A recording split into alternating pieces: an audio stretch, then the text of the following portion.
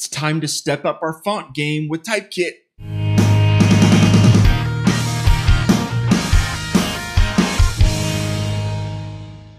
Hey everybody, so in this video, we're going to be reviewing how to use TypeKit inside Font Pro. Now, I have to say I was quite surprised with TypeKit. I typically don't like subscription-based products, right? Especially kind of have a chip in my shoulder about Adobe, right? Because I don't really use Photoshop very much, and there's so many other alternatives. But I was reluctant to ever try TypeKit or look at it because, well, it was an Adobe product. So good, better, or different. I did. Now, because TypeKit is so popular, I decided to integrate it into Font Pro, and I gave it a shot. And I have to say, it's really good value, right? For $50 a year, you can access thousands of fonts. And then, probably with as many page views as you're ever going to need, right? I think it's like 250,000 page views a month or something like that, right? So a lot of page views a month. And you have access to a lot of really top-notch fonts for that price. Now, they do have a free tier, okay? And I think that is like up to like 25,000 hits a month or something like that, right? But look into that, okay? But with that said, TypeKit is a great value. And I think if you want to upgrade from, using the standard fonts to a great library of fonts, then TypeKit is definitely something you should definitely look into. So without further ado, we're going to jump into TypeKit, okay? And I'm going to give you a little tour of the interface. Now, just to let you know, I'm not an expert on the interface at all, but I'll show you what I know about it. And hopefully it will help you get jump started. And obviously I'll show you how we can then integrate that information into RapidWeaver. So let's jump in and have a gander. So here we are on typekit.com, and I've logged into my account, and it's primarily a way of browsing through and finding the fonts that you like. Okay. So you'll probably notice this sidebar on the right here. And this is really awesome way to find exactly the fonts that you're going to want. Now, chances are you're going to want to make sure that the fonts support web fonts. So you're going to click web, right? And that will filter everything. Then you could say, I want everything that's, recommended to be a header, right? So let's filter that. So then, it dynamically filters out all the fonts for the headers. Then you could say, I really want a lightweight, header font. So what it does is then it filters everything. It shows you all lightweight fonts. And you can keep going down. You could say, I want a sans serif font, okay? Or if you want a serif font or a script font, right? This is a really great way to filter through the fonts to find the ones that you potentially will want to use. Now, once you find a font that you like, let's say that I want to use Adele, okay? So you can click on Adele, and once you click in the font, you'll see that you have a lot of font weights available, right? So every single font, it'll show you a sample of every single one. So thin 100, thin italic, which is a 100 weight, all the way down to, the 900 weight with the bold version, okay? The bold style of that typeface. You can also use specimens, which kind of shows you what that font looks like from small to large. You can see what it looks like on dark or gray text on white, and then on a dark background, right? Because some fonts really look great on a black background and maybe not so great on a white background, and vice versa, right? So really play around with this. It gives you a great idea of how the font will look when you're using it on the web. Then they have this type tester where you can, click and add your own text that you want, change the size of that text, and then choose the exact weight of the type and the typeface that you want for this font family. Now, if you decide that this is the font that you're going to want to use, basically you're going to click on the big green Use Fonts button. Surprise, right? And primarily for web, we're going to go to the Web tab. Okay. And then what you're going to do is you're going to select a kit. Now, if you don't have a kit here, you can create a new one. Okay. And you give this kit a name. And basically, this is going to be kind of like the kit that will be loaded on your website. So you're going to have a kit for every single website. So as you see, I've already created a kit called Font Pro. And if you click on that, what it will do is that it will actually add that font to your kit. So you see now I have Adele inside my kit. Now I'll dive back into this kit thing in a little bit, but let's finish perusing on different ways that we can browse TypeKit. So obviously, as you're using TypeKit, you probably notice that there's these hearts. And if you heart a font, you are favoriting that font. And then you can always view those favorites inside your favorites tab, which is nice. Now, another great feature is the lists inside TypeKit.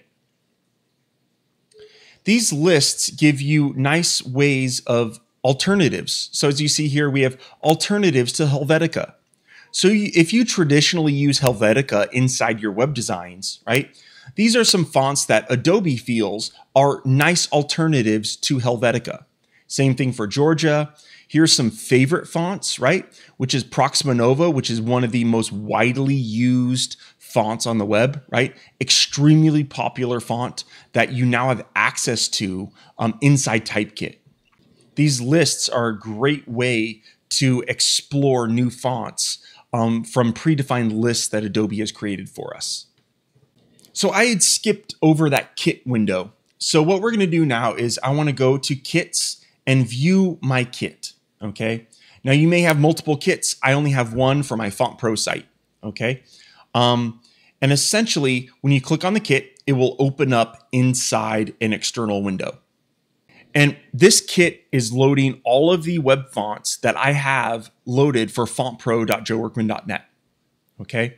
And as you see, you can click on each one and you can define exactly which font weights and styles you want to load for a particular font. Now, what you'll notice in Muso Slab is that I have multiple weights and styles selected. The reason is I'm using this particular font for paragraph text. And I wanted to make sure that I have the bold and italic styles also loaded so that I can actually bold and use italic styles in my content and not have to worry about the browser faux rendering my text. Now, there's a couple key settings that we're going to have to take note of inside my kit. First off, if you click on the Use Fonts in CSS, you will see the font family name. Okay, this is the exact font family name that you have to configure inside the Font Pro stack. Next up is inside the embed code. And if you click on embed code, you'll see that here is my TypeKit ID. We're going to want to make sure that we have access to this TypeKit ID as well. Now, one more thing that you're going to want to make sure that you take care of inside your TypeKit settings is inside the TypeKit settings, if you want to be able to preview your fonts inside RapidWeaver, make sure that when you set up your domains, okay, you have localhost listed as well. Okay. Now, once you go to production, you might want to turn that off. It's up to you. But essentially, if you set up your domains, okay, now you can also do stars for subdomains. So I have star.joeworkman.net, and then I also have localhost. Okay. This localhost option allows me to use TypeKit inside RapidWeaver Preview. So here we are inside RapidWeaver, and I have my font family stack, and I've added 2 TypeKit font stacks to the font families. Now let's see exactly what I've done here. So here I'm using Muso Sans and Muso Slab for my header and text. So what I've done here is I've added the label, so I know that I'm going to be using this font for my headers, so I just give that a label of header. Now, here in the settings under the family name, this has to be that family name that we saw inside the kit settings. Okay, it has to be identical. So you need to make sure you match the case any dashes, everything. It has to be identical to what you saw inside the kit for that particular font family. Now, next further down, you'll see that we have load TypeKit. And by default, it'll be set to default loader. And this is where you're going to put your TypeKit ID. And what this does is this instructs Font Pro to import that entire TypeKit into your web page. Then we're going to set what our default weight was. So here, basically, if I set my default weight to be 300, so I wanted to make sure I use the 300 font weight, okay? Now, you don't need to worry about bold and whatnot. Just make sure you set whatever your default weight for that font will be inside that particular typeface, okay? And then whether or not you want to force italic or normal as the default. 99% of the time, you're probably going to leave this as normal. Okay. Then you can set your fallback font. Obviously, you're going to want to set that to be, if it's a sans serif font, you're going to want to set that to be sans serif. And if it's a serif font, you set that to be serif. Now, just a quick rundown, what is serif versus sans serif, right? Serif has those little nice serif accents to every single letter, right? So, in the back of the P's or the D's, or, how, the R's have little accents, right? Whereas a sans serif means it doesn't have serifs, okay? So it's more linear in terms of there are no accents to every letter. They're kind of squared or rounded off at the ends of each letter, right? Then, of course, here I'm going to assign this to a vault. There's a lot of ways we can apply this font family to our content, but just for easiness in this video, I'm just going to apply it to a vault, right? And remember that I can apply that vault to my headers via the font vault settings. Now, next, we're going to look at the TypeKit that I've set up for the paragraph. So here I've just set the label as text. As you see, I set my family name to be Muso Slab. Okay, and again, that has to match identical to what's in TypeKit. Now, what's different here is if you look inside Load TypeKit, what I set this to be already loaded. Okay, and what that means is I've already loaded this kit via another stack. Right? So we loaded it via this header stack. So I don't need to load that again. So what we do here is we set it to be already loaded. Now, one thing I didn't mention is there's also a rocket loader. Now with the rocket loader, it will cause the page to load the font faster. However, it could also potentially expose the fallback font for a split second until the actual Adobe TypeKit fonts have been downloaded. So it's up to you whether or not you want to actually use the rocket loader or the default loader. Again, the rocket loader will cause the font to load faster because it's going to load in the background, but because of that, it will potentially cause a flash of unstyled content on your page. And if we preview our page, you'll see that we have beautiful TypeKit fonts loading crisp, gorgeous text on our page. So that does it for TypeKit. As you see, TypeKit is an amazing service that has a plethora of fonts and a nice UI for us to browse and find the fonts that we would like, okay? And inside Font Pro, it's really simple to import our TypeKits into Font Pro, right? Now, make sure that you are only loading your kit one time on a page, right? We don't want to load it more than once, okay?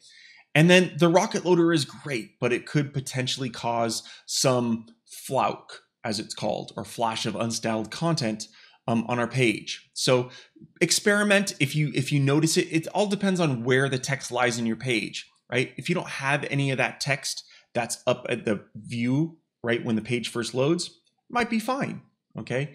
But it's really up to you. Play around with it and see how things load.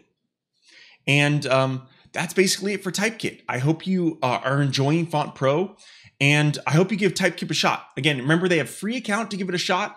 I have no affiliation, obviously, with it, but I do think it is a great value if you want to up your font game, right? And use great fonts like the Muso Sans and Muso Slab and Proxima Nova, right? Some of those are really stellar fonts that I think can really make your website shine. So thank you very much, everybody. Take care, and I hope you're enjoying everything. Happy weaving. Bye.